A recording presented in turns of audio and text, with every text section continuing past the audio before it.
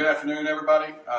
Just first of all, my name is Robert. I'm with Colonial Life, and I'm here today to go over a few things that are coming down the pipe for you guys. And first and foremost, I want to thank your owner, Heath, for allowing this. He saw some great value in what we were able to bring to the table, and also saw some ways to save you guys some money on your check. And so I'm going to go through who we are and what we do, and kind of go through our process today. It'll take a few minutes, and when I'm done, we'll see you tomorrow. Fair enough? Great.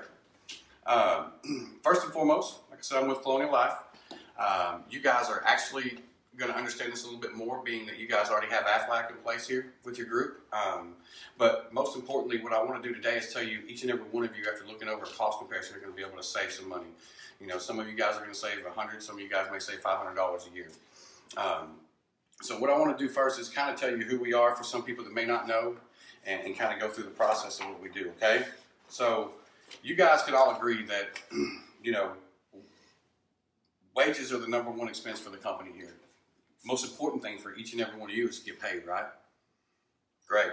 The next biggest expense that most companies have is their major medical insurance, right? Okay. One of the things I always tell people about major medical insurance is it's got a lot of holes in it. It's like a block of Swiss cheese, right? Did you guys know that last year alone, 62% of all bankruptcies that were filed due to medical bills? Here's the funny part, 78% of those folks had major medical insurance. Here's how it happened. Lack of benefit, communication, education, okay? Income protection is the first thing we're going to talk about today. No matter what, after we get done doing what we're going to do for you guys open enrollment, I want to make sure each and every one of you has some sort of income protection. If you do already, like I said before, we're going to be able to save you some money. If not, we want to show you some options that are out there for you, okay? Survivor benefits, they say that 40% have not enough or none on the life insurance side of things. We're going to bring some options to the table for you on that as well. And lastly, we'll talk about catastrophic illness. We'll talk about the big three: heart attack, stroke, and cancer. There's not a person sitting in this room that hasn't been directly or indirectly affected by cancer at some point in their life. They say that over 66% of all cancer expenses not paid for by major medical insurance. So we bring products to the table, just like you've seen from Aflac that you have now, that are actually set to offset some of those out-of-pocket exposures and out-of-pocket expenses. Okay, you guys understand all that. If you have any questions, you can grab me when we get done and after everybody's left, and I'll answer your questions individually, or you can wait until tomorrow and when you sit down with the benefits counselor. Okay, process goes as follows. When you guys show up tomorrow, each and every person in this room's got to sit down with the benefits counselor. Okay, when you walk out today, I'm going to hand you a packet with all the information with all of our products in it.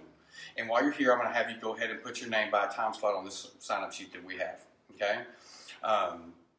When you come in the next day, obviously, you'll know your time.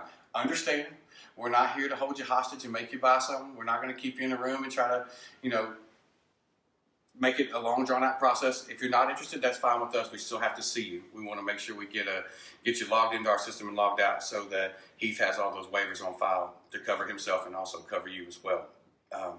So again, when we get done here, just stop by here before you leave out. We need to get everybody, even if you're not interested, give you a packet, get you on the sign-up sheet, and we'll get this thing going tomorrow. Thank you guys very much. All right, talking about the group meeting that we just kind of did. I know some of you may have heard differently and longer and drawn-out versions of this.